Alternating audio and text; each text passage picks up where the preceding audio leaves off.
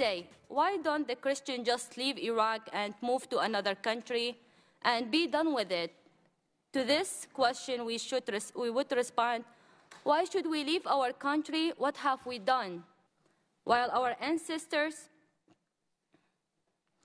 experienced all kinds of persecution, they stayed in their land, building a culture that has served humanity for ages. We, as Christians, do not want or deserve to leave or be forced out of our country.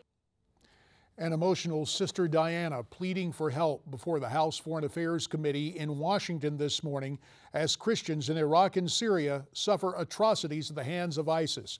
Christians are fleeing the Middle East as the brutality of ISIS causes a mass exodus, and that reign of terror has many calling it genocide. Joining us now from Newsmax, New York, George Marlin, chairman of Aid to the Church in Need. George is also the author of the new book, Christian Persecutions in the Middle East, a 21st Century Tragedy, which will come out next month. George, how bad is it in Iraq and Syria for Christians? Well, Congressman, first of all, thanks for having me today to speak on this very important topic. It is awful for Christians throughout the Middle East. And let us remind everybody that Christians were in the Middle East 600 years before the Prophet Muhammad was born. 2 weeks ago, I hosted the Bishop of Aleppo, Syria, the Archbishop Jean Bott. He was here in the United States. We had him in Boston, New York, and Washington, did a lot of television, did a Newsmax show, as a matter of fact. I spent a lot of time with him. We had a private lunch one day with His Eminence Timothy Cardinal Dodal of New York, and we heard the horror stories that were going on. In the city of Aleppo, 2/3 of the Christians have been driven out there. They're not living, they're dispossessed people. They are not living in the camps in Syria because the camps of refugees are just for Muslims. Christians are afraid to go there, so they're living in churches, they're living in church facilities all throughout Syria. While I was with the Archbishop, he learned that day that his residence, his cathedral, and his office building in Aleppo was bombed again. That's Syria. The same story we're hearing over and again in Iraq. We're hearing it all through the Middle East. But I think it's important to point out, Congressman, that why I wrote this book is to point out these persecutions in the Middle East did not just begin with ISIS.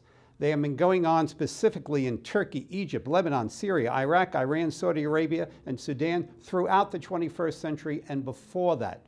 So I'm hoping that people like you and shows like yours, we begin to reawaken the West onto what's going on in the Middle East and that they can't ignore it much longer. That sister you put on a little while ago tells a story. Why should Christians have to live a homeland that they've been at for over 2,000 years? So it's a tragic situation.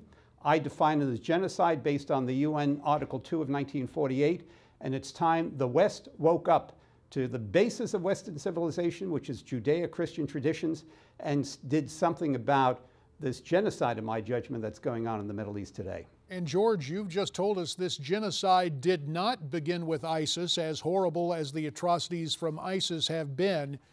Give us the timeline. What was the trigger point for the new persecution, this genocide against Christians, George?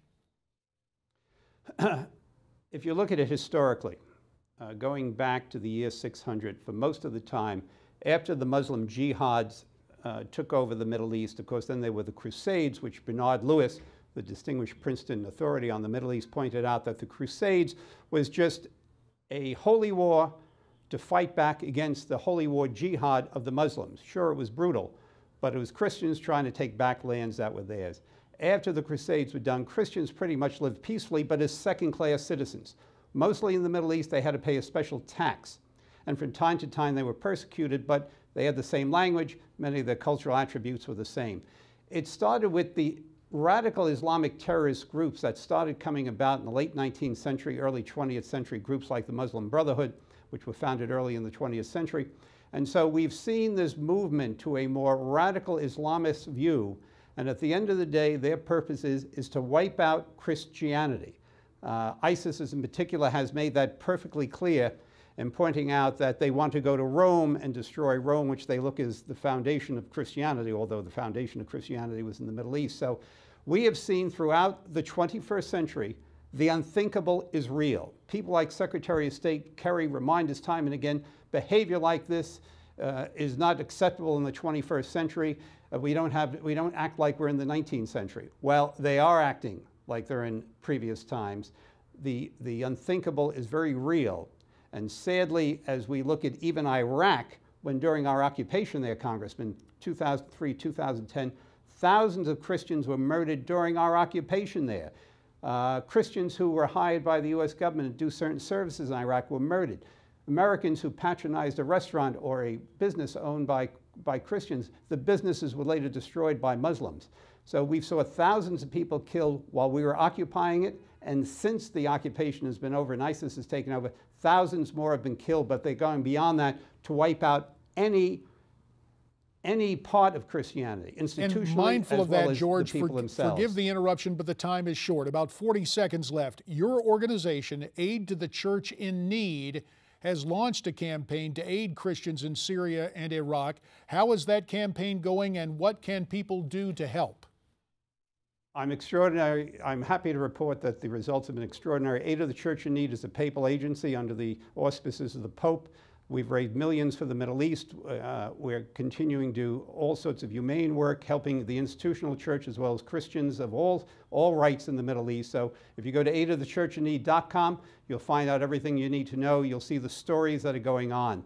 And what I try to do in the book, Congressman, is take those stories, those anecdotal stories, so people could see the individual suffering. And that's what I do in every country. So people want to help. Aid of the Church in Need is doing remarkable work in that area. And we see a copy of your book that will be released next month. George Marlin, we thank you for your time, and we'll be right back.